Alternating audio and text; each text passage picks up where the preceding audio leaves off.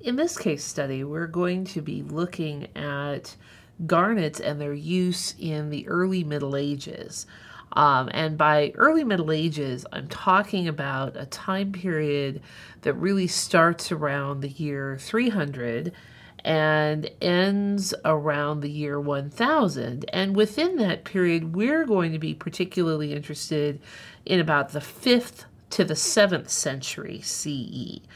Now, what you're seeing right now is a snapshot of some of the pressures that were affecting the Roman Empire as the Gauls began to increase in their power within Europe. And eventually, of course, Julius Caesar conquered the Gauls and conquered all of the territory that you see in green. But the Gauls never really went away, and there were also migrating tribes and other groups that put pressure onto the Roman Empire, eventually basically forcing the end of the Roman Empire, as we will see. Here's the situation between about the years 100 and 500. As various tribes came from the east and from the north and spread throughout Europe and put a great deal of pressure on the Western Roman Empire, eventually leading to the end of that empire. And what's very interesting, and what makes early medieval art very interesting about this time period, is that this ushers in what a lot of people traditionally call the Dark Ages. As a medievalist, I have a real objection to that term. Rather, what we have is this clash of very different cultures with very different artistic traditions. And the traditions of these migrating peoples, these barbarians, as the Romans considered them, these tended to be portable works of art. So we can't think of monumental works of architecture and sculpture and painting, but rather things that can be carried as these groups move and follow herds, for example. They did have settlements, they did have fortifications, but they also tended to move around and not establish permanent cities, for example. Here's one nice example of the sorts of works of art I'm talking about.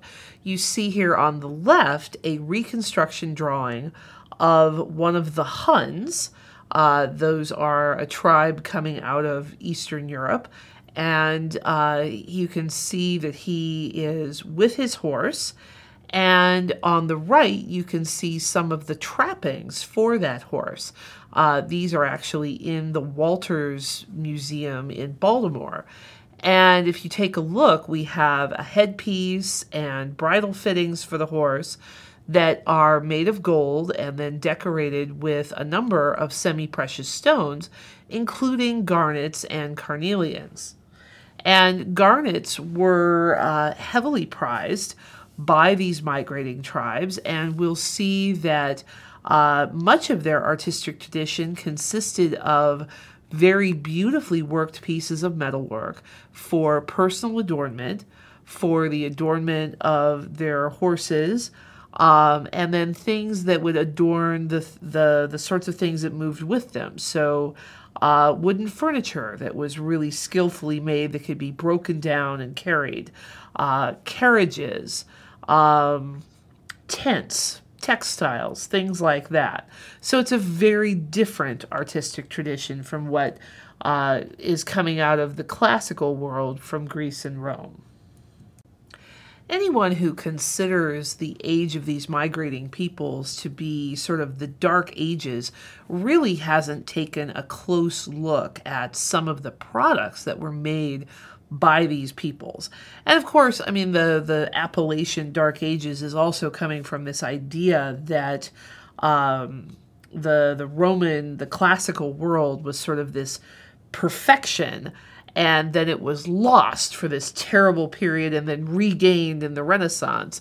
But I hope that over the course of this particular class, and if you ever take another art history class, you'll get a more complex understanding of the medieval period, the Middle Ages. Now back to what we're looking at. These are, this is two photos of the same object, a small shoe buckle. And this object is about 1 inch high, if you look at the top image, and about 1.5 to 2 inches wide. So really quite small. And you can see that on the buckle, there appears to be sort of a horse's head with little eyes. That's on the left. And then on the right-hand side, you see garnets that have been very thinly cut and placed into a framework formed by strips of gold. This is the sort of framework that was being discussed in the International Framework video that you watched.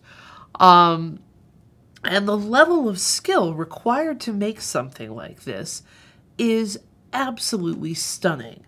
And this is before Dremel tools. This is before computerized heat regulation on furnaces.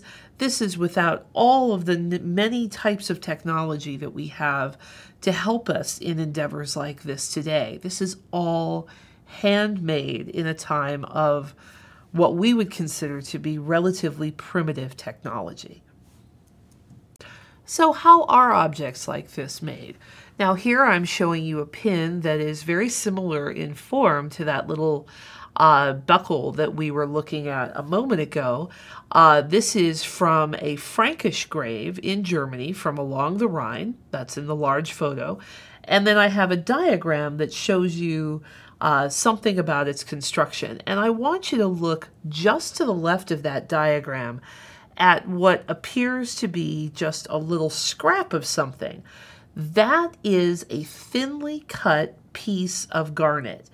And the garnet slices that were being used by these artists in the so-called Dark Ages were as thin as 0.3 or 0.2 millimeters in thickness. So we have to imagine them slicing these pieces of garnet and then very carefully polishing them and cutting them so that they could fit into the individual cells.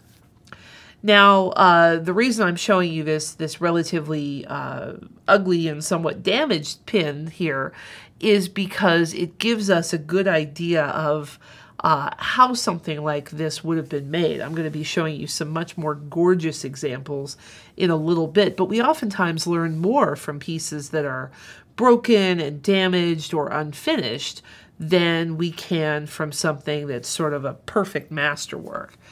Now take a look at this diagram. We have a framework set up with strips of metal, and then we have some sort of cement material that that sort of fills up the largest amount of space in each of these cells. And when I spoke to the folks in Mainz who were researching objects like these, and also did some other research, I found out that the cement could be beeswax, it could be mud, it could be clay, it could be a mixture of different things. Basically, you just want some sort of filler so that you have a thick piece of jewelry, but you don't necessarily need to have a huge amount of metal in that void there. That would be a waste of expensive material. That metal is then topped with a piece of foil, either gold or silver, that has been cut with a pattern of geometric designs. And this could be either cut into it, sort of incised, using a very sharp edge and the lines kind of drawn into it in a checkerboard pattern. Or we have also some evidence that in some workshops they used bronze stamps, and they would strike this pattern into the metal kind of the way that you would strike a coin. So then you'd have that piece of pattern foil go on top, and then one of these super thin slabs of garnet that at that level of thinness acts visually like a red glass so that you can see through it. And I'll show you what that looks like in a better example in our next slide. Here we're looking at another piece that was discovered in the Rhineland, made in the Rhineland in Germany. And you can see we've blown it up many, many times so that you're just looking at 5 individual cells and the garnets in them, and you can see that geometric patterning behind them that is impressed on the foil. You can also see that there's been some damage to this piece so that some of the gilding has come off of the copper or bronze framework, and that silver appears to be used for the actual cells holding the garnets. Now, when I first started studying these, I always thought that the pattern had been scratched onto the garnets themselves, but it is instead part of the goldsmithing process. Something else that's very interesting is that part of the reason that the International Framework Project knows that there was a problem with the garnet supply starting around the 7th century is that at that time we stopped having garnets that are cut quite so precisely as these ones being found in works. And it's clear that in the works being made after the 7th century that we have garnets that have been recut and reworked, and they're not set as beautifully as they are here. Here we have a really precisely done, really stunning work, and I'm blowing it way up on a computer screen. What you're looking at is probably, you know, less, like right around a centimeter worth of the piece in question. I mentioned the International Framework Project, and one of the things that they did was they took a look at the garnets in pieces that they had and also garnets that had come out of works, and did various types of analysis on them, including high resolution scans, and also looking at them with different types of imaging systems like XRF, and then comparing them to garnets from different parts of the world. And they did this with a whole selection of garnets. And so on the left here in pictures 1, 2, 3, and 4, you're seeing garnets that came from works that were found in Germany. And on the right, you're seeing garnets that were collected from different areas of India and Sri Lanka as comparative examples. And so by comparing these, they were able to establish the provenance for most of these garnets that are in European jewelry of the migration period, especially in the 5th and 6th centuries, as coming from areas like Rajasthan and Sri Lanka.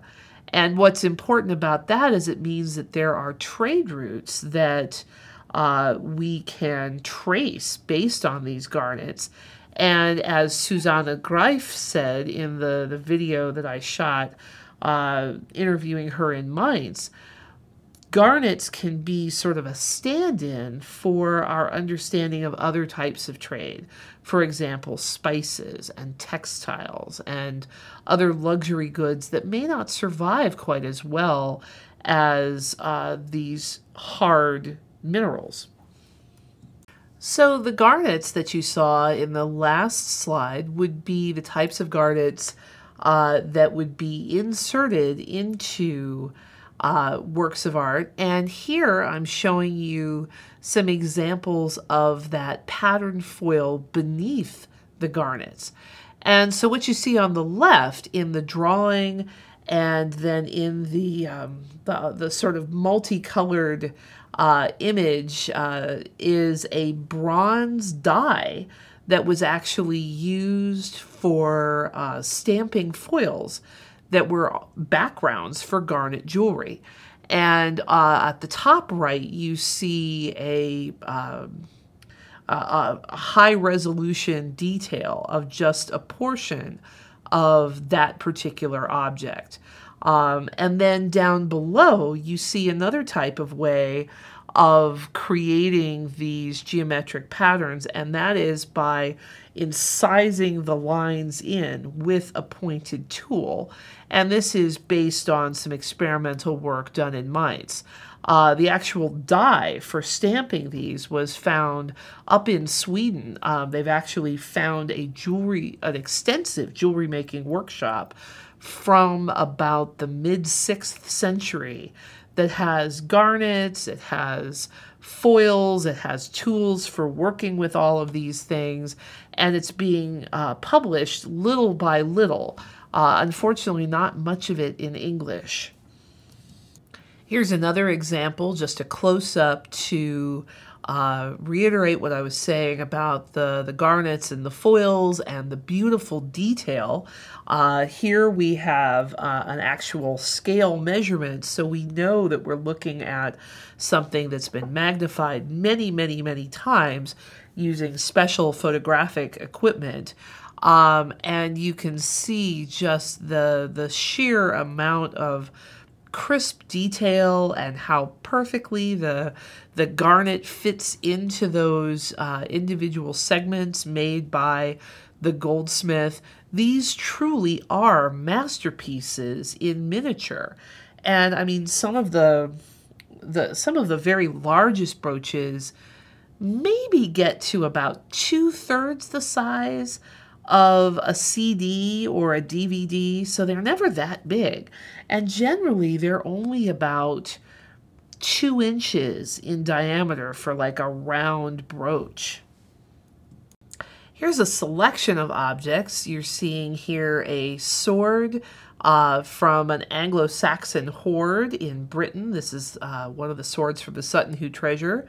Down below are some grave goods, again from the Rhineland in Germany, some in bronze, some in silver, some in gold, some mixtures.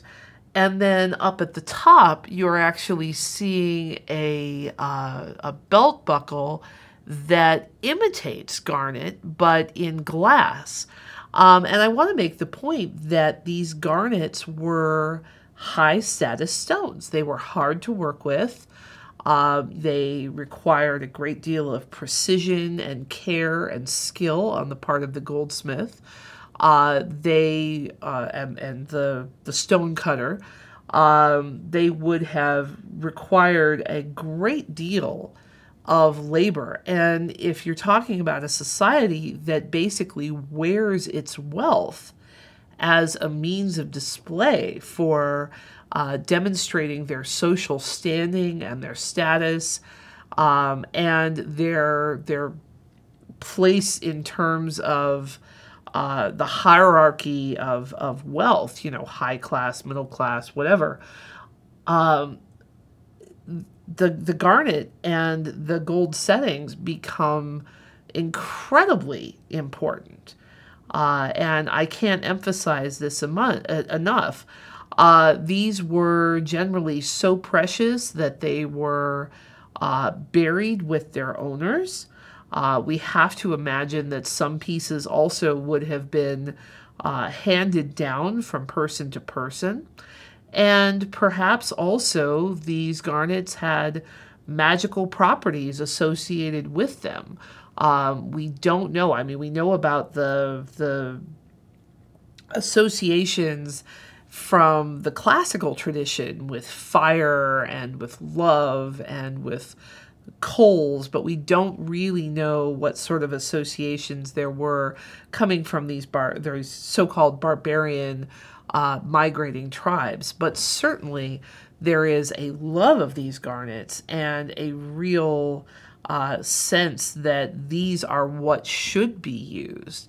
And if you can't afford them, you are imitating them, as we see in our example at the top here. I mentioned grave goods, and here's an example of a female grave, all laid out for you. I believe this is at the Rheinisches Landesmuseum in Bonn, Germany. So again, along the Rhine. And here you can see this is the grave of a woman. She has an ivory or bone comb close to her hand.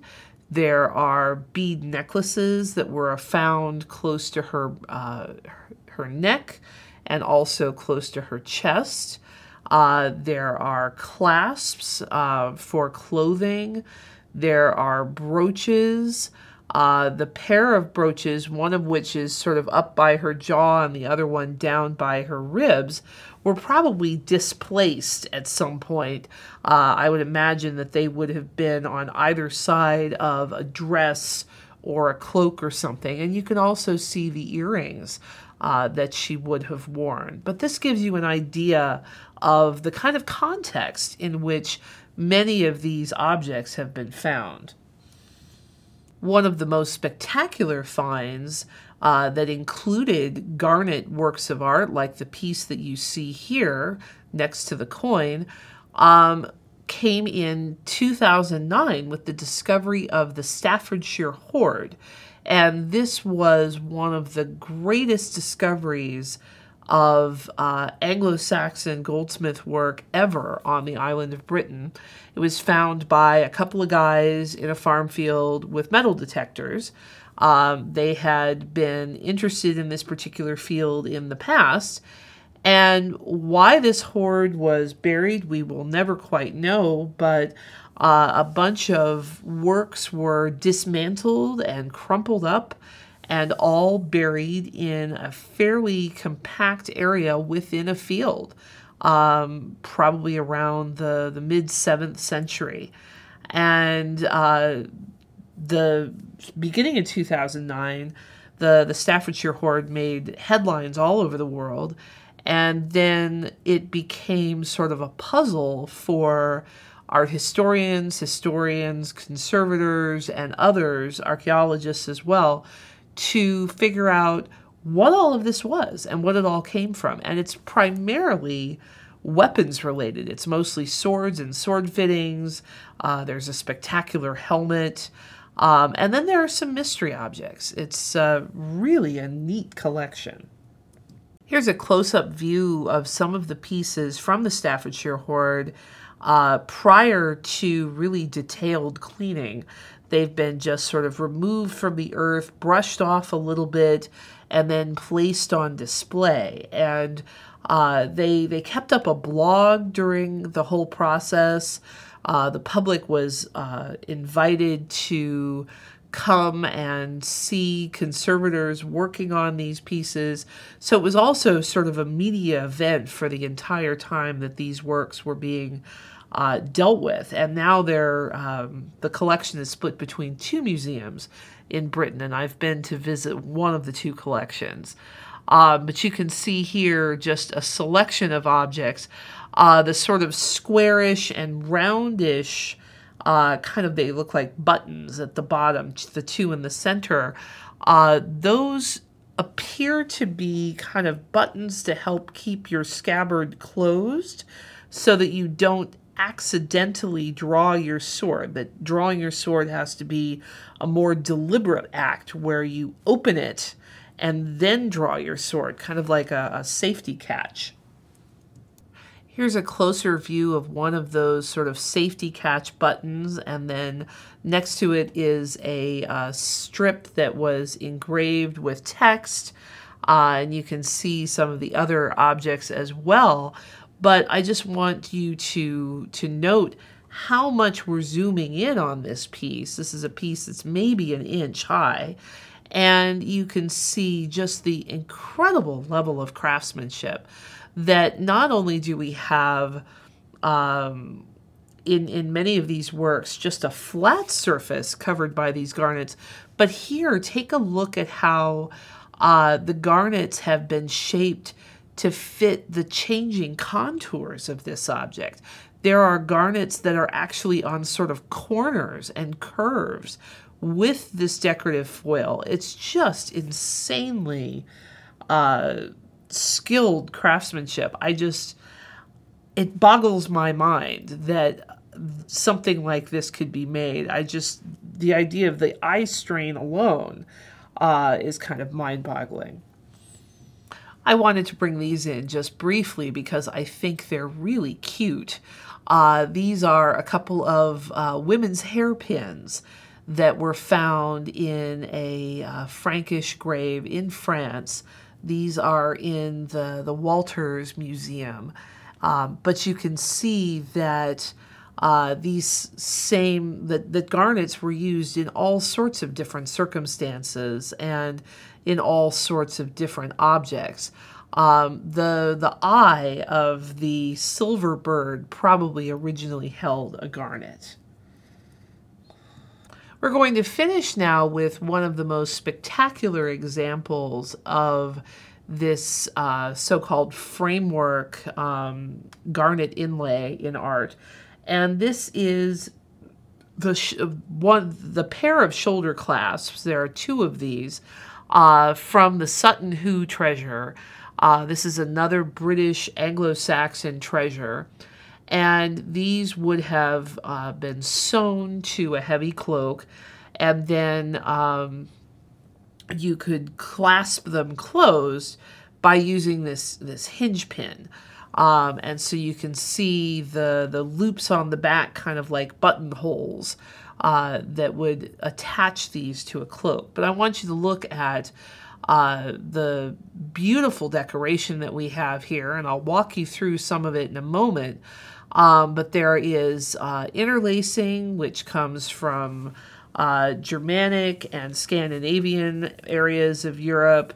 There's the geometric designs with both garnets and also millefiori glass. That's glass that is made up of fused canes of glass in a pattern, and then it's sliced.